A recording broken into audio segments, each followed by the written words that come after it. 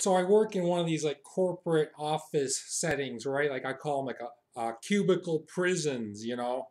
You go in the morning, you check in at like 8, and then you're paroled at like noon for half an hour, right? And then you go back in, and then you're paroled again like at 4, and the next day you check back in again at 8, right? And then like you're paroled again at noon for half an hour. You do that like uh, Monday through Friday, right? And then you're paroled on the weekends. Anyways, I work in one of these settings, right?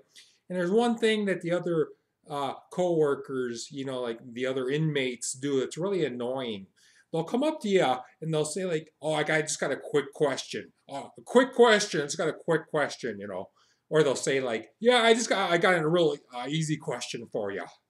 Really easy, quick question. And they'll always come like you're really busy or you're training someone. There's someone in the office with you, and they come in. I just got a quick, easy question. Dan, I got this real quick. It's so quick. I'm gonna be here and I'll be gone before you even know it. It's like really quick question. What they're really saying is like, I'm not bothering you. It looks like I'm bothering you, but I'm really not. You know, it only appears, that I'm bothering you, but it's only an appearance. I'm really not bothering you because I have a really quick, easy question. So even though it looks like I'm interrupting you while you're doing something else, I'm really not because it's quick and it's easy.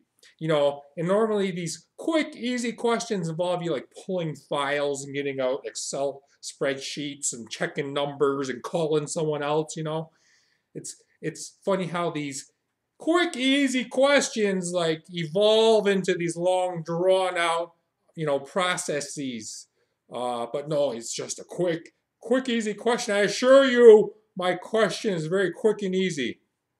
Now, earlier I said that these are cubicle prisons, and that's not really fair, to call these situation prisons.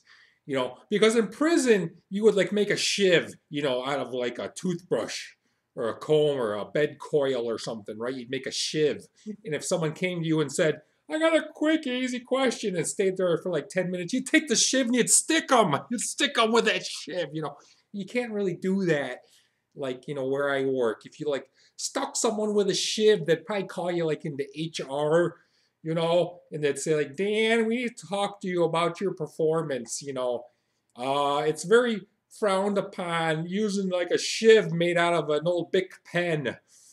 You stuck George from accounting with a shiv, and as you can clearly see in our HR guidelines, that is frowned upon. Okay, so please, when someone comes to you and says, "I got a quick question," don't stick them with a shiv because it like bleeds all over the cubicle felt, and it's really hard to get out. We got to pay extra for our cleaning staff to come in and get rid of the blood from the cubicles. you know. So you shouldn't do that anyways.